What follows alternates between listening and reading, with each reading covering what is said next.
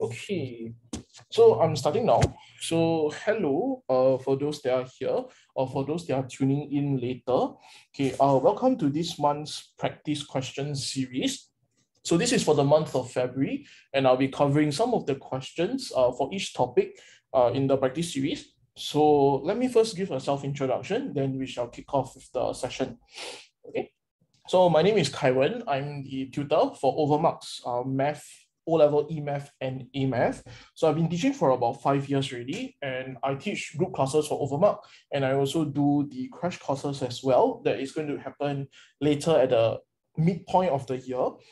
So some of my education history. So I'm currently studying in NTU right now. I'm in my 3rd year of my studies, and I'm studying mathematics, pure mathematics to be exact.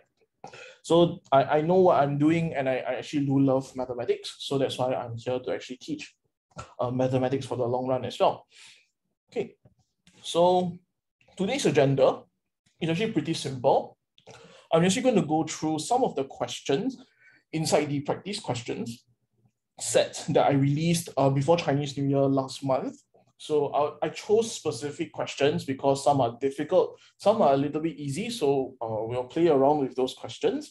And then at the very end, if anyone has any math related questions, you can actually ask in the chat later. Okay, so what is this series? Now, it started last year, but this year I'm going to actually do it in a more full-fledged way. So this is a set of curated questions that I have chosen from a batch of papers that I have starting from 2008 all the way to 2021. So inside, the reason I decided to do this is to compile questions for students to practice. And these are the important questions that you guys need for your exams. Now, these questions will be released on a month-to-month basis, hence the name monthly practice questions. And at the start of the month, you will get the question paper. And at the end of the month, you will get these solutions. Now, these solutions are full solutions, so working, everything will be inside. Same with explanations as well. So just in case I don't go through the question that you want, there is at least a little bit of explanations there. Okay, and also now leading up towards the O-levels in October, I will also be hosting a review session. So no matter the capacity, I will just do it. I'll just go through, record the session and upload it online. Okay, so this is the syllabus for eMath this year. Now the highlighted ones are the topics that I'm not covering today because these are very new topics for Sec 4s.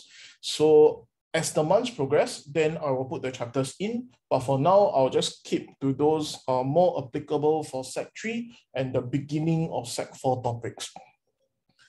Okay, so some of the topics to watch out for, depending on your level. So just take note that some of the topics here are pretty difficult. So I will spend a little bit more time on them. For topics that are not in this list, I will actually go a little bit faster because if the questions are simple, I don't really need to spend too much time on them. So just take note that if you're in Sec 4 now, the dev topic will be vectors. Okay, so this is a pretty difficult topic. So just take note.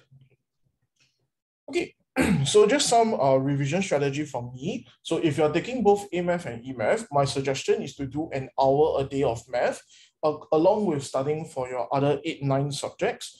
It's always good to do a little bit of math every single day so that you get accustomed to it and you don't fall behind because there's a lot of topics, there's a lot of content to actually cover. Okay, so let's jump straight in. Okay, I'm just going to run through every single question that I sent out in the chat and in the Overmark Telegram group. So let's go through. If anyone has any specific questions that you want me to tackle, let me know as well so that I can cover them. Okay, if not, let's start with the first question. Okay, so this is the document that I've prepared. So I've copied out all the questions that I'm going through today onto this document. Later, after the session, I will upload this together with the A-Math one. So this will contain all my handwritten working solutions and whatnot. Okay, let's go. So we'll start with the first chapter, numbers and the 4 operations. So this chapter is pretty easy, but this question is mainly from indices. Indices is a portion that a lot of people will struggle with, hence why I want to talk a little bit about it. So for part A, the question is asking you to simplify the following expression. So let me write it down. Part A, 3 to the power of n plus 2 minus 3 to the power of n divided by 9, 3 to the power of n plus 1 minus 3 to the power of n plus 2. So it's very clear that this is an indices question because the powers contain the n terms. So that's what I'm going to do. Now, whenever you're facing such a question, first thing to always look out for is that notice that every single term contains a 3 power n or a remnant of a 3 power n. So this means that you need to pull it out using indices laws. So I'm going to separate them. So this is 9, 3 to the power of n minus 3 to the power of n over 27, 3 to the power of n minus 9, 3 to the power of n. Now, if you're wondering how I managed to get all of those numbers, it's because I'm using the property a to the power of m times a to the power of n equals to a to the power of m plus n. And I'm actually separating them out. Okay, so for example, 3 to the power of n plus 2 is the same thing as 3 to the power of n times 3 to the power of 2, and hence 9. So as such, sorry, if you're joining, I'll mute you. Yeah, thanks. Sorry, let me carry on. So yeah. Okay, so I'll continue. So every single term now contains a 3 to the power of n. So what I'm going to do is to actually cancel. So let's cancel the 3 power n's because every single term contains a 3 power n. And if you simplify, this is just 8 over 18. Answer is 4 over 9. Okay, really basic. Part A. Now for part B, okay, this is the equation and you're asked to solve. So part B, the question is 4 to the power of 2b minus 1 multiplied by 8 to the power of 1 minus b, which is equals to 32 to the power of b minus 2. So how do you solve this? It's the same thing. Notice how I did it for part A. I note that every single term there is of base 2. So there's a 4, there's an 8, there's a 32. They are all of base 2. So this is the bases. So I'm going to change everything into base 2. So 4 is 2 squared. So it's 2 to the power of 2 times 2b minus 1 multiplied by 2. 8 is 2 cubed. So it's 3, sorry. 1 minus b equals to 32 is 2 power 5. So 2 to the power of 5b minus, okay, let's put a bracket there. Okay, so we have done it this way. Now I'm going to reuse the same law that I used above. So there's a multiplication on the left. So it's just the adding of the powers. So this 2 to the power of 4b minus 2 plus 3 minus 3b. And this is equals to 2 to the power of 5b minus 10. Next, I'm going to compare my powers. Now I can do comparing of powers because on the left and on the right, there is only one base each. There is no like some base times base on one side.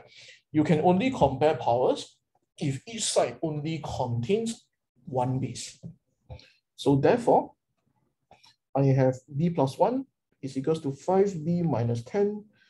B is equals to 2, 3 over 4. Okay, this is the solution. So I'll leave it here for a while. And then I'll move on.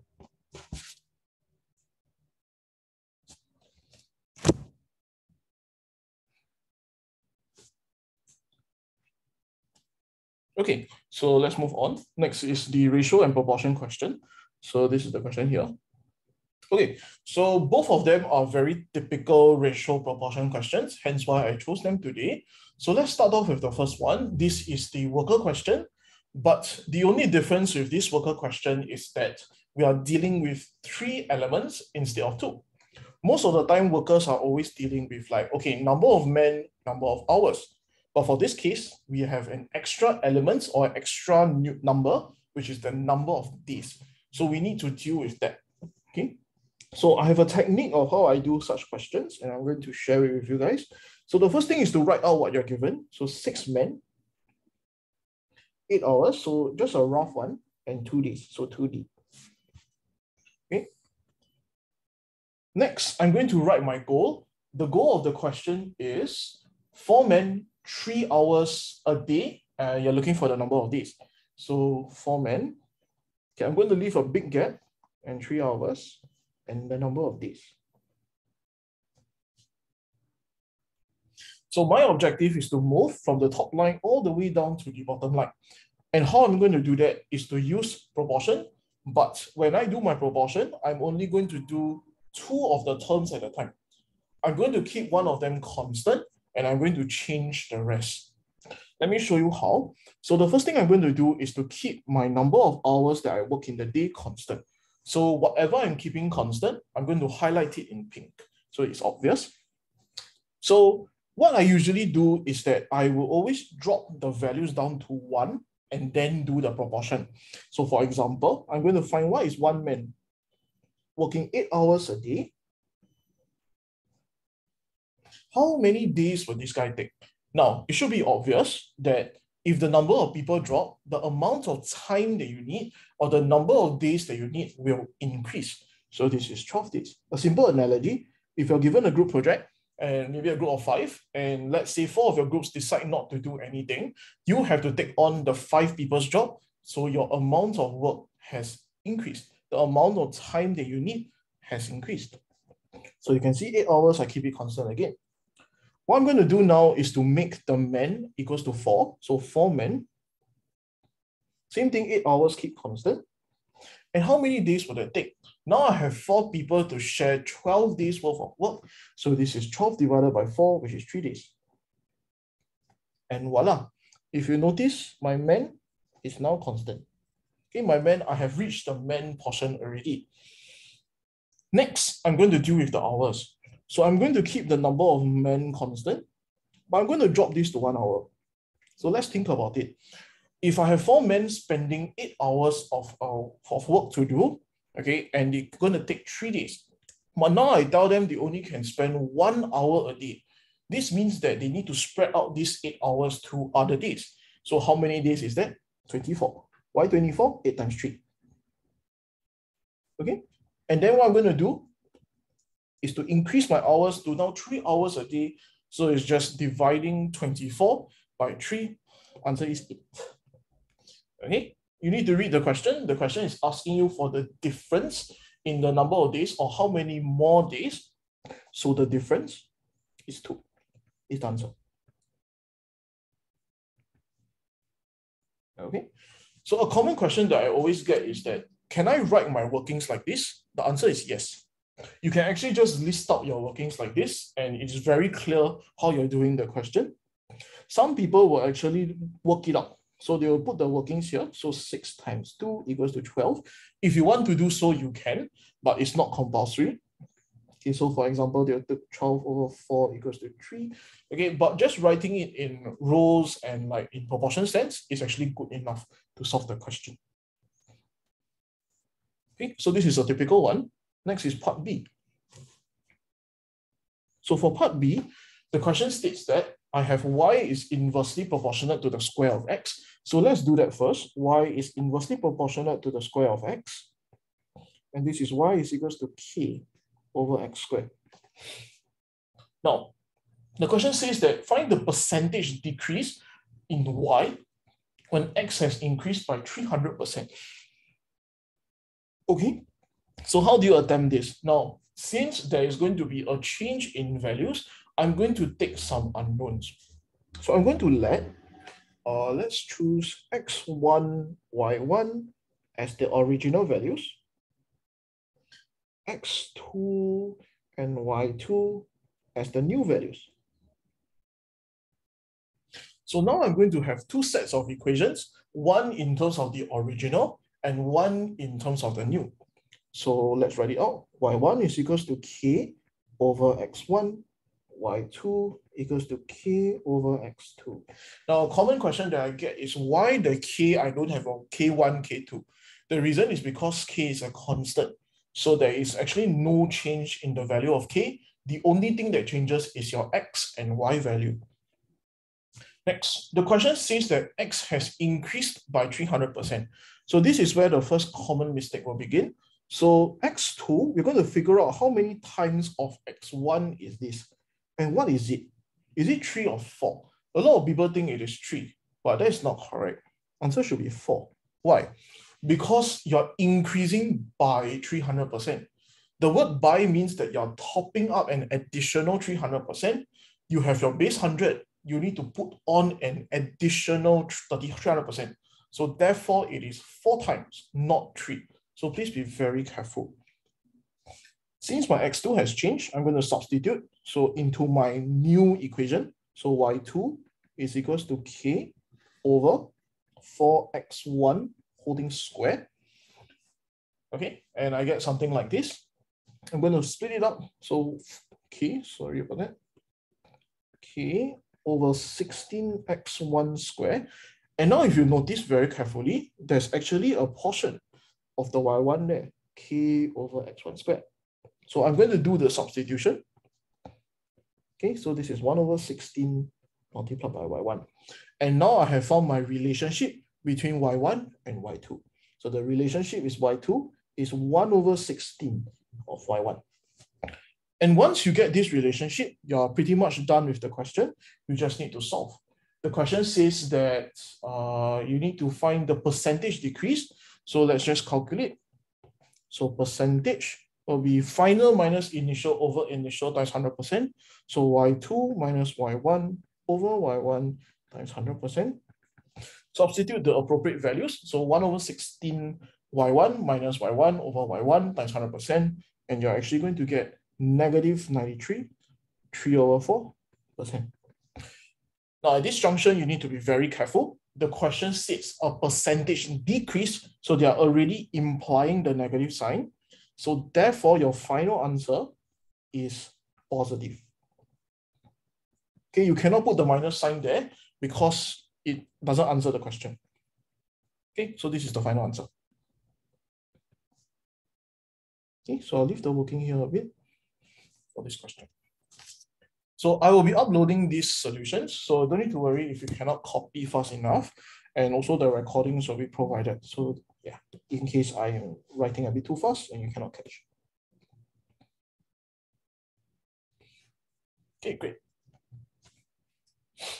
I'm going to move on because I do have a lot of topics to cover. So I'm going to go into percentage next. Okay. So this is the percentage question. Ivan invested some money in a savings account for 2 years. The rate of compound interest was fixed at 10% per annum, compounded half yearly. Okay, so this is an important word. At the end of the 2 years, there was this amount in his account. How much did this guy invest in his account? Okay, so let's write out the formula for compound interest. So compound interest is T is equals to P, 1 plus R over 100 to the power of N. Okay, compound interest counts the total amount that you earn. Simple interest counts the interest that you have earned. So you must be very careful which of the following that you're calculating. For this is compound interest. So let's fill up all the values. This is 9724.05 is equals to the principal. This is the amount that he invested. So it's the amount that is the unknown. 1 plus, now this one you need to be careful. This 10% is compounded half yearly. So every single run that you're doing your compound interest, you're actually only taking 5%, not 10%. So you need to divide this by 2. So this is the first common mistake here. The next one is the value of N. Now there's a difference between simple interest, the T, and compound interest, the N. For simple interest, the T is the number of years that is being calculated for simple interest. For the value of N is the number of times. So number of times. So please be very careful. Okay, this is 4. Why? Because 2 years, you're doing it twice a year, so it's 4. Okay, you just need to divide the right-hand side of P down, and you should get a very nice answer of $8,000. Okay, and we're done. Simple question. Okay, so just take note of the difference between compound and simple. Okay, this is the main difference between them. Simple, the formula is also different. Compound interest is actually given to you in the formula sheet. Okay, let's move on to number 4. So for number 4, the question is a bit difficult, a little bit. So let's look at it.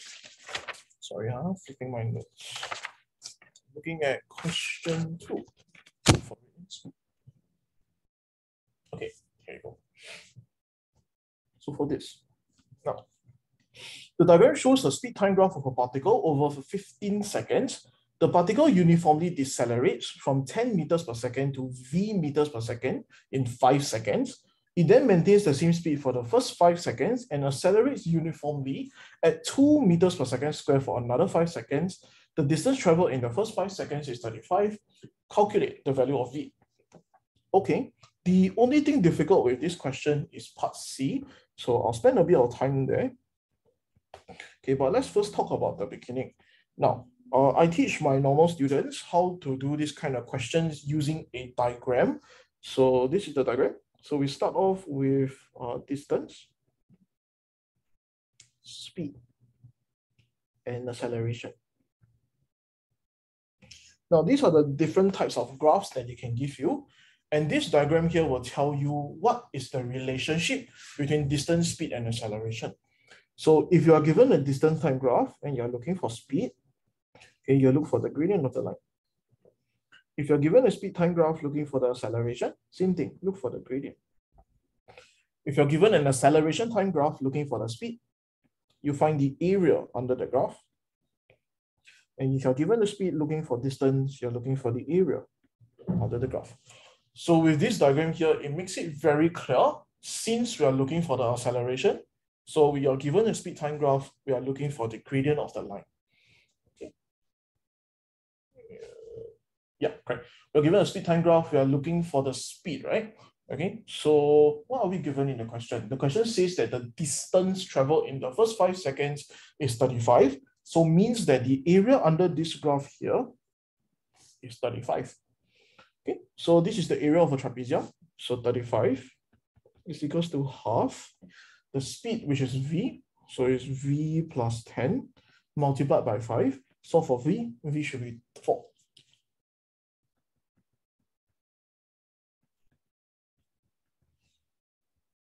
Part B. So the question wants you to figure out what is the particle speed at this particular point here. Okay, there's a piece of information given to you is that the acceleration of the line, the acceleration of the graph is 2 meters per second. This implies that the gradient of the line at this portion here is 2.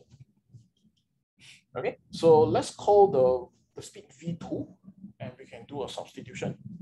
So 2 is equals to v2 minus 4 divided by 15 minus 10.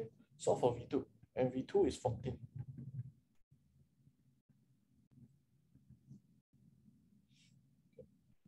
So let's write down here that v2 is the final speed. Okay, so now I want to go into this, the corresponding distance time graph. So this is where it's a little bit challenging. So let's draw it out. So the first thing to do when you're given a distance time graph, okay, is you need to mark out all of the important points based on the diagram. So the diagram tells you that there are 3 important points, 5, 10, and 15. So there are 3 sections of this graph, and you need to figure out the corresponding lines and what they look like. So this is section A, section B, and section C. So I'm going to do it in 3 sections and explain it in 3 different sections. So this is 5, this is 10, and this is 15. Okay, so we are drawing from a distance time graph to a speed time graph to a distance time graph. So based on my chart here, I need to look at the area. So let's ask ourselves, in section A, what is happening to the area under the graph? It is obviously increasing, right? Because you're getting bigger and bigger and bigger, but you are increasing at a decreasing rate because the amount of area that you're increasing by is getting smaller and smaller and smaller and smaller. Okay, look at the way I draw my rectangles. It's actually getting smaller and smaller. Hence, this is a decreasing gradient graph. So the curve like this. Okay, this is the first part. Next, okay, looking at this part here, what is the area happening? What's happening to the area? Okay, if you draw rectangles, you realize that the area is increasing at a constant rate, okay, because you're still increasing by the same amount every single time. So this is a straight line graph going upwards.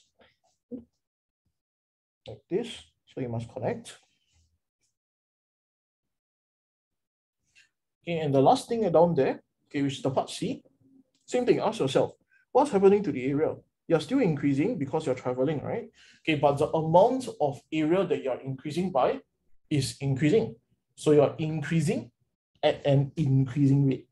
So therefore, the graph is going. Okay, so this is the main graph, and this is how it looks like. I know it's a bit ugly, but it's supposed to be curved, straight, curve. That is how the graph should actually look like. Okay, this is a common question in exams. A lot of people cannot do. So please be very careful with this. Okay, always ask yourself, what is the type of graph? What is the type of line that you're going to see? And how do you chart out between the different lines? Sometimes you're looking for gradient. Sometimes you're looking for how the area changes. Sometimes you're looking for how the gradient changes. Okay, and this is how we actually do it. Okay. If anyone has any questions for this, later at the end, then you can ask. Okay, let's move on to number 5. Algebraic expressions and formulae. So I chose the number pattern question, okay, because number pattern is more deadly than the rest. Okay, so this is the question. The first 4 terms of a sequence is given by the following: 8, 64, 1, 216, and 512. You need to determine what is the next term in the sequence. Okay, I'll give you the answer. The answer is 1000. Okay, so the issue is, how do you get this answer? Okay, so this is where the difficult thing of number patterns come in. If you cannot see it, you won't be able to do. So let me write out the numbers for you. So T1, T2, T3, T4. Let's just use the first form. And this is 8, 64, 216, 512.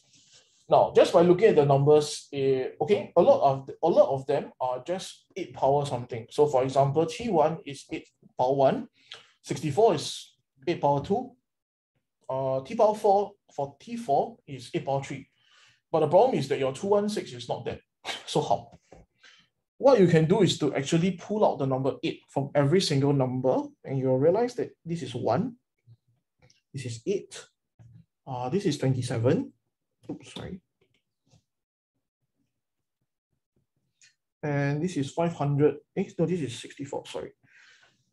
Okay, and these numbers here are pretty special. Why? They are cube numbers. Okay, they are cubic numbers. So you're just cubing the term number.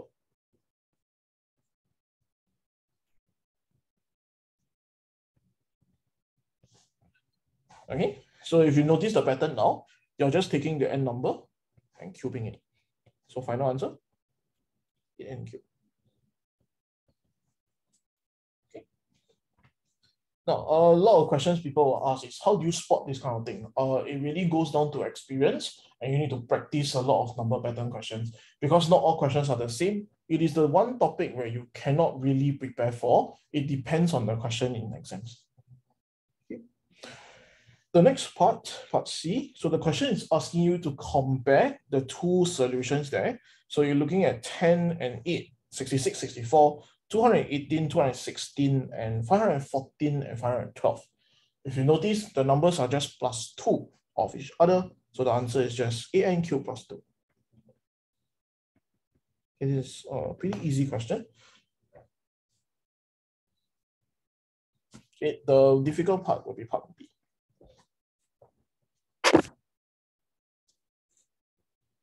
Okay, that's all for this question.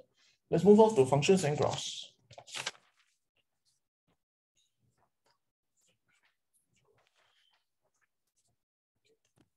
So for functions and graphs, this is the question. Okay. This one is not difficult, but I think it's good to go through. So let's have a crack at this. So the diagram shows the line y equals to negative 2x plus 1, and I have a curve of y equals to x, 1 minus x plus k. The line cuts the x-axis at A and the y-axis at B. Calculate the length of AB, giving your answers in the form of root A over B. So step 1, you actually need to go and figure out what are the coordinates of A and B. We are given the equation of a line, which is y is equals to negative 2x plus 1. So straight away, you can figure out one thing. Just by looking at the positive 1, this implies to you your y-intercept. So this coordinate here is 0, 1. So that's B, settled. Next, at A, what happens? Okay, you need to remember this concept. Whenever your line cuts the x-axis or cuts the y-axis, one of the x or y components will be 0. When you're cutting the x-axis, your y component is 0. So you just need to sub in y equals to 0, and you will get that x is half. So the coordinate here is half, 0. Okay. Now to solve the question, you just need to go into the formula, just type, write out the formula, and you will get your answer. So the length is equals to the square root of half square plus 1 square. And the final answer is the root of 5 over 4. Okay, and using split this up, this is root 5 over 2. Okay, because you're able to square root the 4, so you can split it up like this. Next, for part B, given that the curve passes through the points 1/4 and half, find the value of k. Okay, so my curve is this equation, x1 plus x, or 1 minus x, or 1 minus x, sorry. 1 minus x plus k. Now, if a point passes through a line or a curve, you can just do a simple substitution and you will get the answer. So this is half is equals to 1/4, 1 minus 1/4 plus k.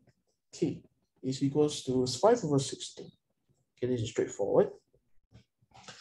And the last one is part C. Okay, so the question is asking you for the maximum point of the curve. There are 2 ways of doing it.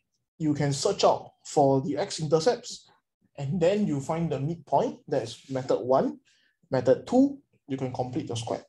So you're actually given the equation of the line or equation of the curve.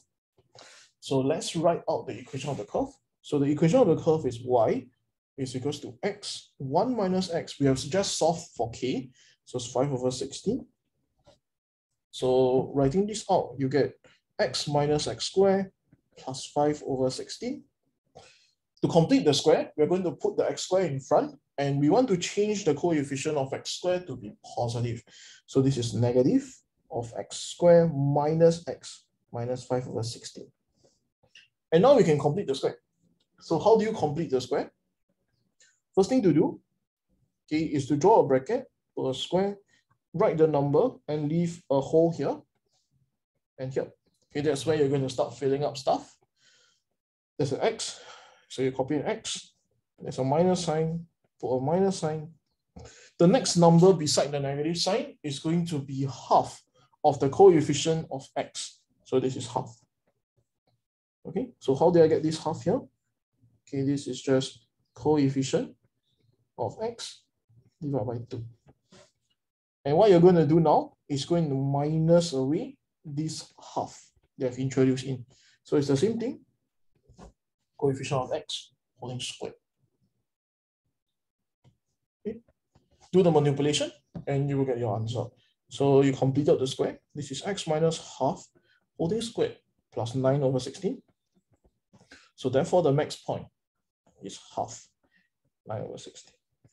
Okay, if you forgot your concepts, how to read formula, y is equals to a x minus h squared plus k. The max or the turning points are just h comma k. Okay, you need to be careful of this sign. If the k is positive, then your turning point k will be positive. But if the h is the reverse, because this is x minus h, so if the h there is actually a positive number, when you write into your turning point, it's a negative number. So you must be careful. This is just a concept, so please recall.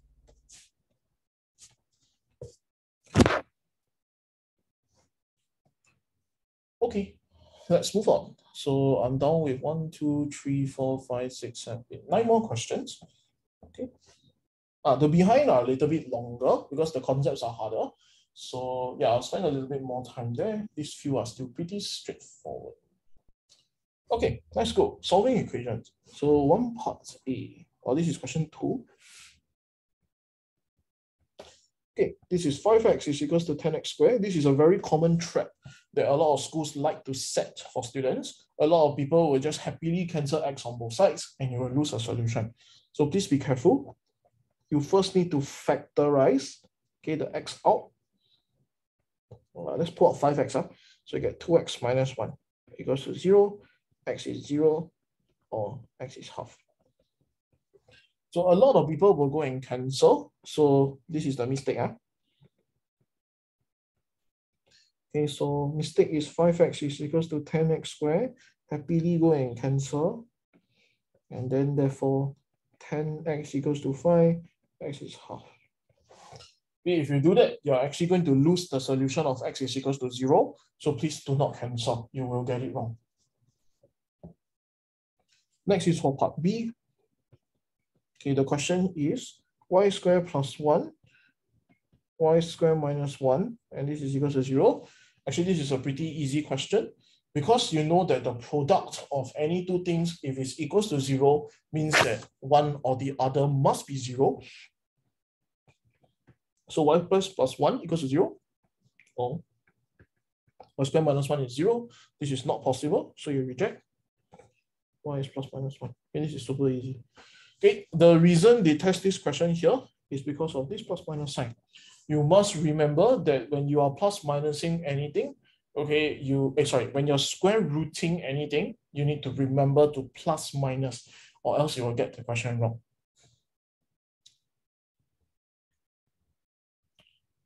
Okay, we're done. So we move on into the next chapter. So I'm going to skip set notation and matrices. I'm going to go straight into the problems in real world context question, which is the scuba diver question.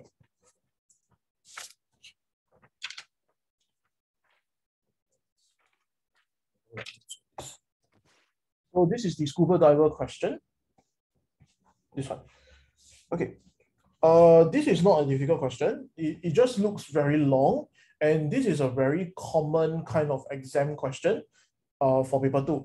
So at the end of every paper 2 for eMath, there will always be this long database question where you will need to be able to solve the whole thing and work out the final answer. Okay, most of the time there will always be one part, which is the very long part where you will need to explain. So it's something like this in part C. This one is a little bit easier than those kind of questions, but there are a lot out there. So please go and practice them before you sit for your prelims or sit for your school exams. Okay, so how do you tackle this question? So there's a lot of information here. I'm just going to go straight into the question and I'm going to fish out the information when needed. So the question says that the volume of the diving cylinder is measured by the volume of the internal compartment, and this is shown by figure 2. Work out the volume in liters of the diving cylinder. Now the question states that the internal compartment has a diameter of 20 centimeters and a height of 75. So you just need to use these two pieces of information and you can solve. So I'm going to write it here. So for part A, the volume of the cylinder, so volume, will be equals to the volume of the cylinder. Oops, sorry, I spelled cylinder wrongly. Plus the volume of the hemisphere. The volume of the cylinder, okay, how do you calculate this? Now, the diameter you know is 20, so you can actually figure out what is this height here. Okay, this hemisphere height is actually just half of the diameter, so this here is 10. If you know that this whole thing is 75, you know that this height here is 65. Okay, so this is how you work out everything. So I'm going to write everything in a single step. So the volume of a cylinder is pi r square h. So pi 10 square multiplied by 65 plus the volume of the hemisphere. This is 2/3 pi r cubed. So 2/3 pi. The radius is 10 cubed. And if you work it out properly, this is 7166 2/3 pi. Final answer is 22 0.5147. Answer is 22.5 liters HSF. Okay, the question wants your answers in liters. Okay, part B, we're going to use the information in the question. So the question tells you a formula here. Volume of oxygen is equal to the volume of the cylinder multiplied by the pressure in the cylinder divided by the atmospheric pressure. The question tells you that the pressure in the cylinder is 210 and the atmospheric pressure is 101. You're just substituting values in. So it's not difficult. So the volume of oxygen is just 7166 2/3 pi multiplied by 210 divided by 110, sorry.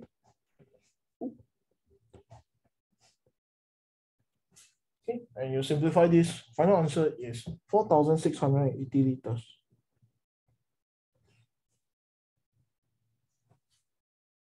Okay, now comes the long part C. Okay, actually, it can be solved in one step, to be very honest. So the question states that the volume of oxygen required is the breathing rate times the duration times the ambient pressure, and you're given a lot of information. Assuming that the breathing rate is 18 liters per minute, so this one per minute, for every 5 meters that you go down, the pressure has increased by 0.5.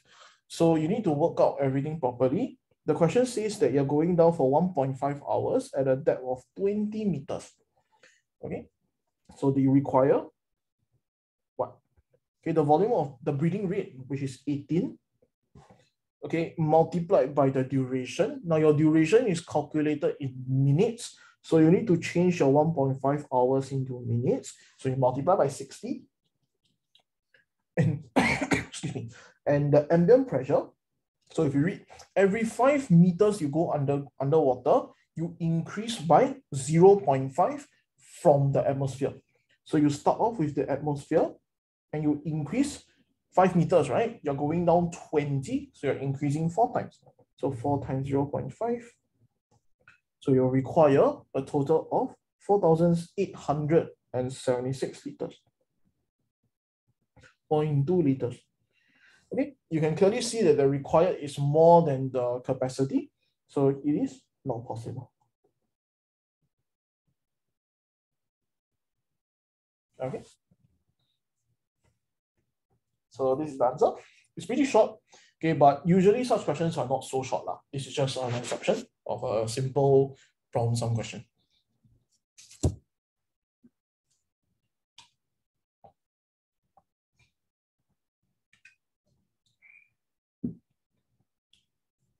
Okay, this question. Okay, I'm going to skip this chapter, okay, because I'm running out of time. This question is pretty challenging, so I'm going to skip it. This question, if you want to know how to do, the difficult one is part B, part 1. Okay, you can refer it to my answer key, but I'm going to skip it for now because I don't have the time. I'm running out of time. Okay, so I apologize for that. But I'll move on to the more important chapters, which is the next chapter, congruency similarity. This one can go through. Okay. This one. Okay, congruency similarity. So let's take a crack at this. The reason I want to go through this is because a lot of people have problems with writing of the proof of congruency and similarity questions. So I'm here to actually help you with that. Okay, so for part A, the question asks you to figure out what is EDX. So is this angle here? Okay, I mean, it's not super difficult. What you can do, okay, let's see. We know that XE bisects the two angles. So the definition of a bisector is that it cuts an angle exactly in half. So you know that this angle here is 50 degrees. By alternate angles, we know that this is 50 as well. So therefore, this here is just 80. Okay, so I'll write the full proof out for you. So for part A, first thing we know the angle BEX. So BEX is 50 degrees. Okay, and the reason is the bisect. Okay, remember that every single statement of angles that you write must contain a reason. So next one is that DXE is also 50 degrees, and this is because of alternate angle. Now, because I'm rushing for time, I'm not spelling everything full, but please in exams, please spell everything full so that you don't lose marks for nothing.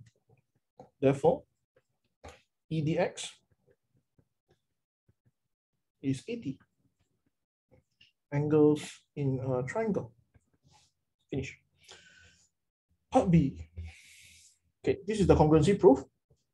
Or similarity proof, sorry. So the question asks you to prove that triangles ABE is similar to EXD. So you need to recall what are the similarity proofs and what are the congruency proofs. For congruency, there's 4. For similarity, there is 3. Congruency is SSS, ASA, SES, RHS. Similarity is AAA. 2 angles, one side, and 2 sides, one angle. Most of the time, whenever we are writing proofs for similarity questions, we are always going to use AAA. That is the one that I'm going to use. So the first thing to take note is that this angle we can find, okay, is by corresponding angle. Okay, because of the parallel lines there, we have a corresponding angle. Angle BAE is 50. Okay, so let's write it down. BAE is 50 degrees, okay, because of corresponding angle. Next, by alternate angles, we can figure out what is ABE as well. So this one can be figured out using alternate angles, as AC is parallel to EX. So that's 50. So let's write it down. We know that ABE is equals to BEX. And this is also equals to EXD.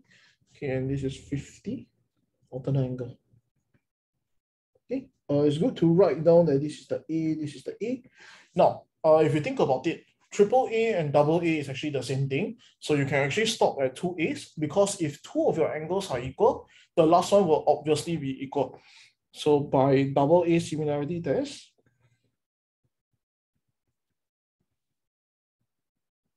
okay, the 2 lines are, the 2 triangles are similar. ABE similar to triangle EXD. Finish. Okay, this is the proof.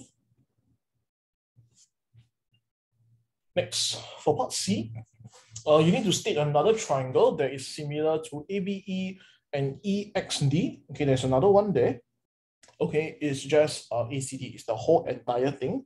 It's also going to be similar. So this one is easy. So this is part C. Triangle ACD. Next, for part D, I'm going to write this here because it's a bit long. Okay, part D, part 1. So the question states that the ratio of AE to ED is 4:3. So I'm going to erase all of my markings. Okay, this is 4:3. Find the ratio of CD to XD. Okay, very convenient. From part C, we already know that triangles ABE is similar to ACD. Okay, so we can use the ratios. We can write it out. AB over AC is the same thing as BE over CD is the same thing as AE over AD. And this is 4/3. Okay. So now I want the full thing, the full ratio. So CD, which is the whole big triangle, over the baby triangle, the ratio is 7/3. Okay, this is the answer.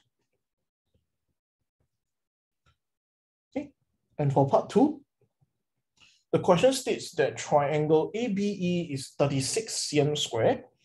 Find the area of BXE. So if you take BXE, it's just the half of it.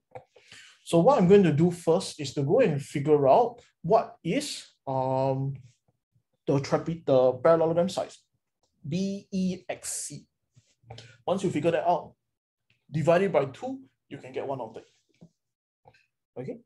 Now, since all of the triangles inside the diagram are similar, you can actually use a lot of ratios to go and figure out. And we're going to use the properties of geometrical similar planar figures, which is this formula, L1 over L2 holding squared is equals to A1 over A2. So this is a common formula to use. So let's use this together. So triangle EXD over triangle ABE, okay, is equals to 3 over 4 holding squared.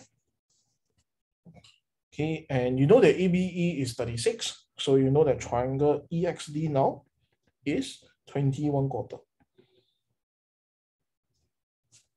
Repeat the same process. And now instead of finding EXD, I'm going to find what is ACD, which is the entire thing, so that I can take the entire thing minus ABE minus EXD. Okay, repeat the same working. So this one, you can do it on your own. You will see that ACD is actually 1101 over 4 cm squared. So what is BXE? Okay, it's just half. Okay, because we're going to take half, take the big triangle minus the 36 minus the 21/4. And the final answer here is 27 cm squared. Okay, so this one is using the geometrical ratio to solve the question.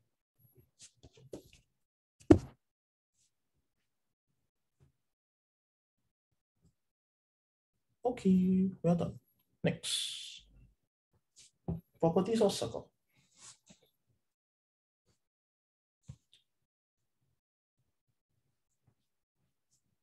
Okay, so a few more questions. I think it's about 5. I think I'm going to skip the mensuration question as well, okay, so I don't have time. So I'll do properties of circle, trigo, and then the coordinate jump question. I think I'll skip mensuration and probability for today because I don't have the time. Okay, I'll skip this. Okay, if you need the questions, please go and refer to my answer key, which will come out at the end of the month. Okay, properties of circle. So in the diagram, the points P, Q, R, S, and T lie on a circle centered O. X, T, Y is a tangent to the circle. PRS is equals to 109 and PST is equals to 41. Giving your reasons for each of your answer, you need to find everything. Okay, so properties of circle, this is question 4. Let me flip my notes. Okay, so we are looking for PQS. Now this is an easy one. So always look out for butterfly. Okay, so this is the first one. We know that PQS is actually equals to for the 109 because of the butterfly. So I've highlighted it in parts A.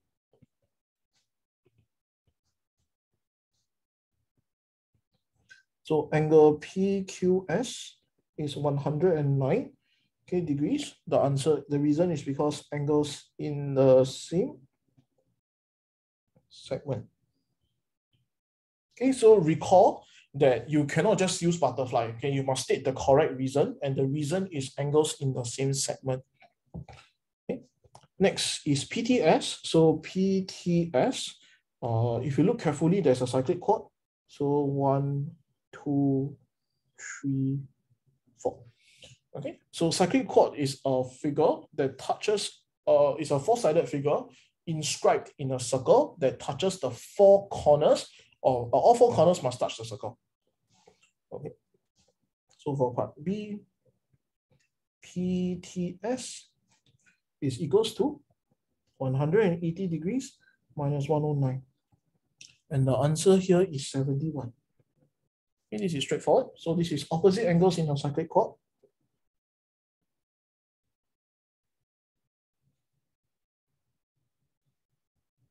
But C, you're looking for YTS. So YTS is the exterior angle there. So how do you find this? Now this one is pretty long. So we're going to search out for a few things. So number one, we know that this is tangential. So we just need to find what is OTS and you will get the answer. Okay, so that is the main goal. So before we find OTS, let's find what is POT first, which is this angle here. So angle POT using properties again is angle at center equals to 2 times angle at circumference with the arrow. So there's an arrow shape here. Okay. So angle POT is the same thing as 2 times 41 degrees, and this is 82. Angle at center, reason. Now, since you know OTS, we can figure out what is OTP. Okay, so OTP is equals to, now this is an isosceles triangle because these two are radiuses. So OTP is just 180 minus 82 over 2. So angle O, oops, wrong color. OTP, okay, is equals to 180 minus 82 divided by 2. Answer is 49. Okay, so this is because of isosceles triangle. And we also know that PTS is 71, so you can find what is OTS. So angle OTS is equals to 71 minus 49. This is 22. Final answer for YTS, okay, it's just 90 degrees minus 22, and this is 68.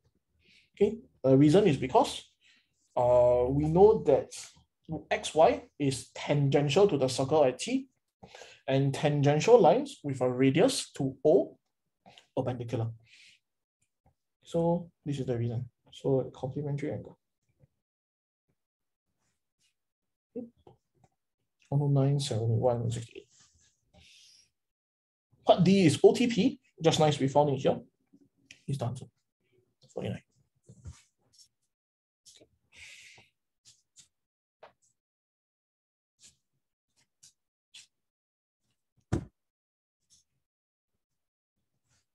Okay, next is trigo. So 2 more questions. So like I said, I'm skipping mensuration and I'm skipping the probability question. So we will end by the coordinate joint question.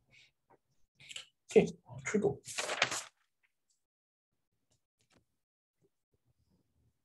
So ABC is a right angled triangle such that AB is equal to 17, BC is 8. Okay, so let's write that down. 17, 8. And given that D is a point on AC such that CD over AD is equals to 2 over 3. Okay, now before we even move on, now we can clearly see that this is a right triangle. So by Pythagoras theorem, 8, 15, 17 is a Pythagorean triplet. So this whole AC is 15 units.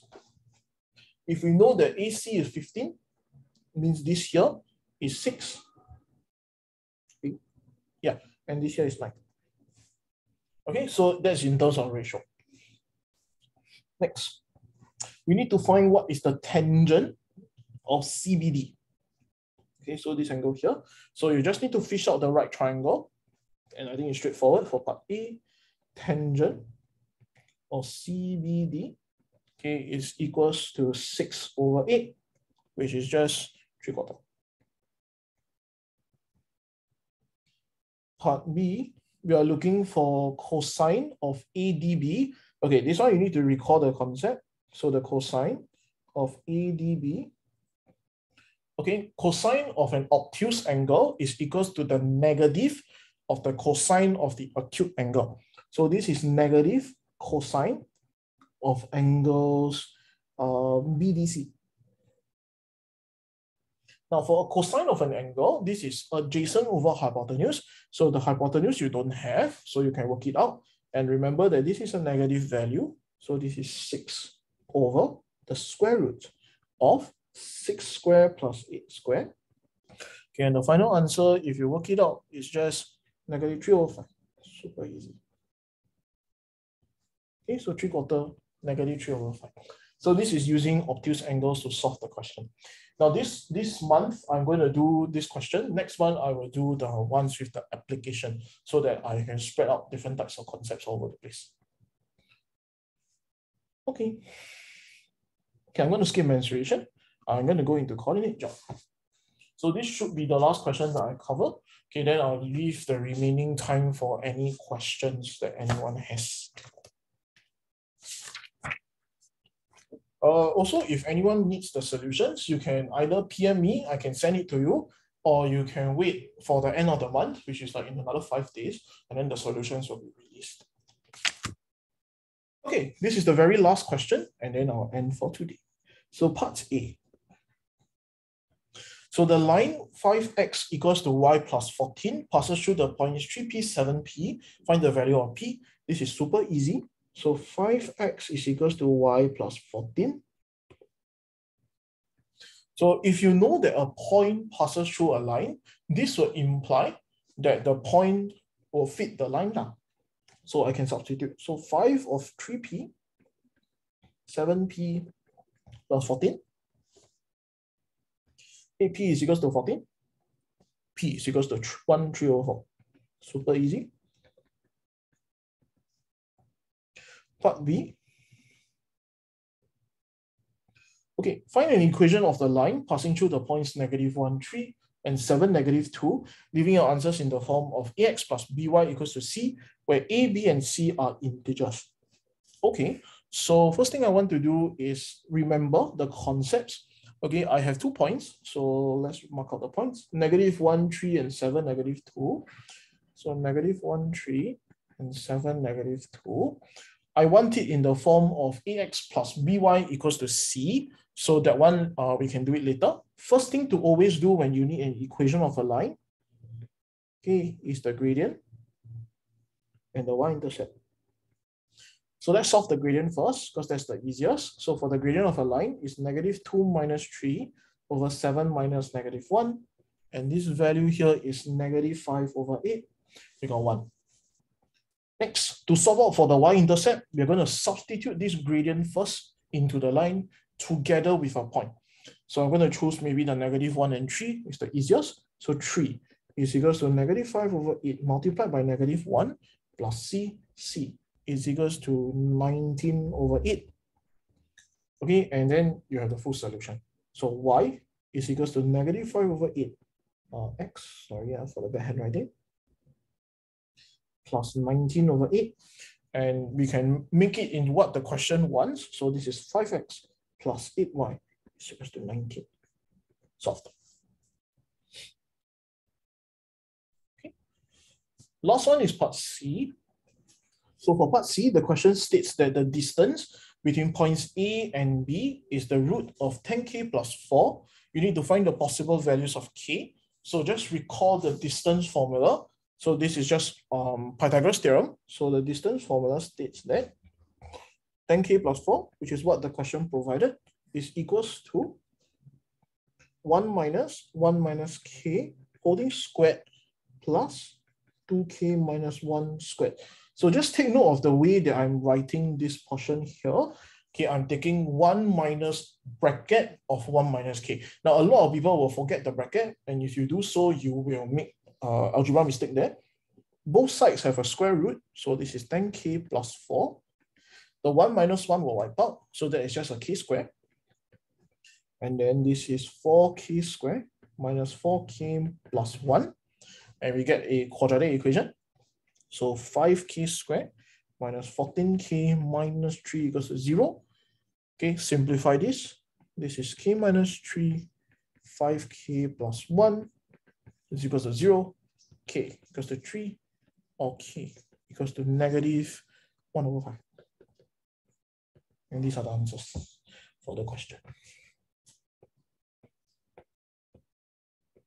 Okay, the question asks for all possible values, so you can actually provide both. So there's nothing to check, and you will get both of them right as well. Okay, this is the solution. Okay, and I think I'll stop here. So for the mensuration and for the angle, triangle, polygon, mensuration, and the probability question, I will skip for today. I will still write out the solutions in my free time, and then I'll upload it into the chat later for the review questions. Okay, I'm going to pause. I'm going to stop the recording.